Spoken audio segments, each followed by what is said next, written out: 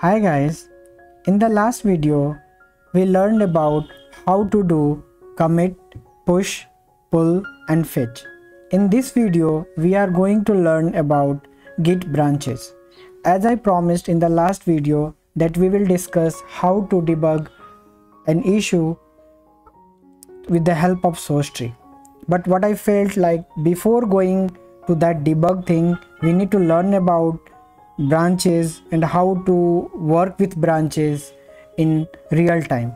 So today I'm going to cover these two questions: how to work with different branches in Git and how to manage these branches from SourceTree.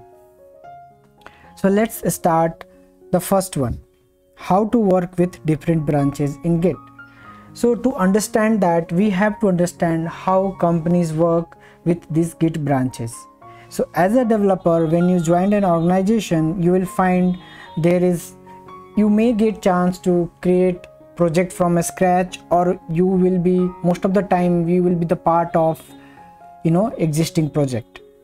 So let's start like how it works. So whenever project is created, that branch comes under origin. Okay, then under origin we will have a branch names called master. Under master we will have different branches. So here, so let's talk about requirement, right? So you are a developer and suppose in your team you have three developers working in your team,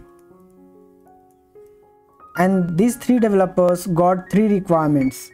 So let's consider those developers name with D1, D2 and D3.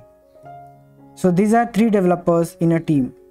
So D1 got a requirement says R1, D2 got a requirement says R2 and D3 got a requirement says R3.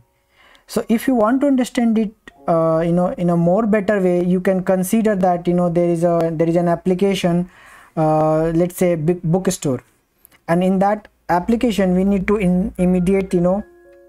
need to implement three functionalities. Maybe how to upload a book, a PDF file, or maybe how to download a book from the bookstore, or how to share that book with others. So you can consider any three requirements. It's not about what is the requirement. We are going to deal with how we are going to work on those requirements. That's the most important part here. So far we are clear. We have three developers, we have three requirements. We are going to work for April release. So this is the month for which developers are going to work. So let me take another color. So this is the month, right? April. So now, okay, so now what would be the first task?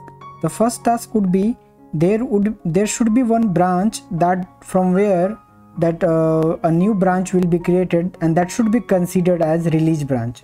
So developers will create, each developer will create their own branch, so from this branch. Okay, so as I mentioned here we have the branch for the first developer, second developer and third developer. They will complete their job, they will complete the coding part, and they will push their code to their respective branches, and then after they will merge their codes to this branch.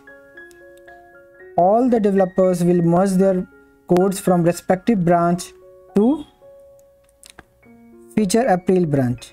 Okay, once the merge process is completed, before the production release, one branch will be created from this feature branch, and this branch will be called as release branch. And finally this release branch goes to the deployment, goes for deployment, and that will be deployed on the on the release date. So that is the whole process of development when we work with Git. So we discussed about the feature branch and we discussed about the release branch. There are also other types of branches, like there are hotfix branch, there are bug fix. I mean, it depends like how you are going to categorize your things. These are the branches we have created on notebook, but we need to understand how we can create these branches from SourceTree, and how we can quickly switch between different branches whenever we need. Okay, so let's go to SourceTree.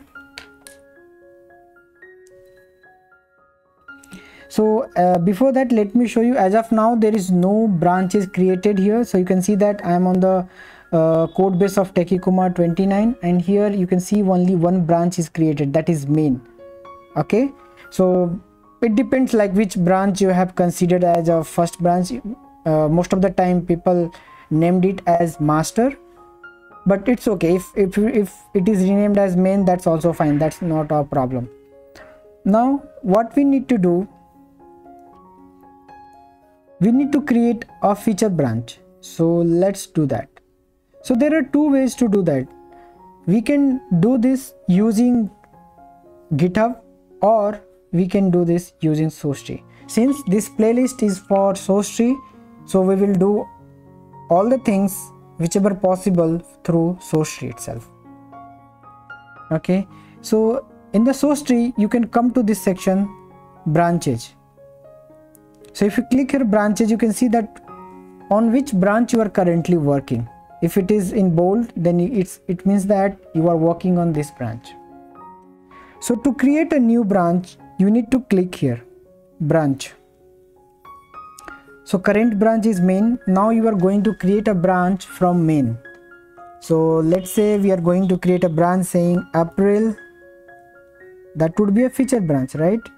So feature / April.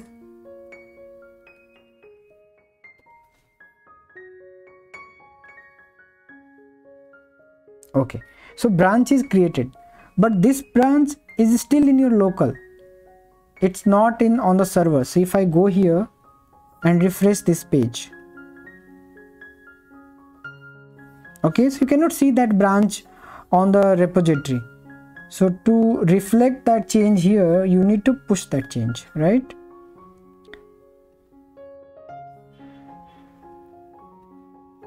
Feature, you are going to push, then click OK.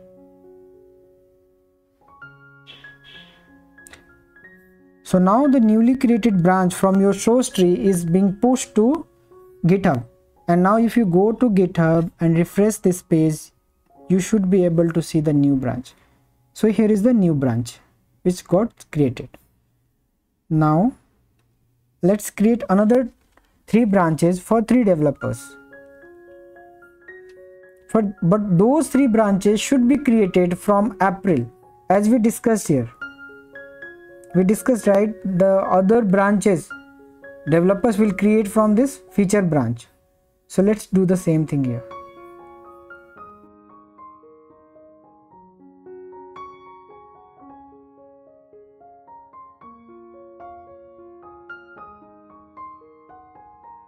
Create branch.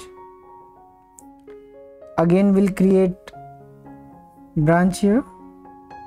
So it's saying that the current branch is this. So before going to create a branch, what we could do, first we should switch here to this branch, and we want to create a branch from here. So that's why the default branch means current branch is April 2023.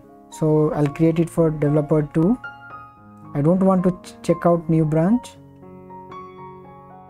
Then again another branch. No need to check out as of now. Okay, so you can see that, right, all the branches are at the same level. This block says that as of now all the branches have the similar code. There is not a single difference. We have created feature branch from master, so these 2 are same. Then after from this branch we have created these 3 branches, and so far we haven't done any change and we have not committed anything to any branch. So that's why we could see here all the branches are at the same level. That's it about this video. So right now if you want to delete those branches, you can do right click and delete those branches, and again you have to post that if you want to post your changes to the repository. I believe now you will be more comfortable in creating branches through SourceTree, and it also helps you to understand how to work on different branches in a real time. In the next video we will discuss about how to switch between two branches and work on them in a real time. Thanks a lot for watching this video. If you like it, please hit the like button and don't forget to subscribe my channel. Thank you very much.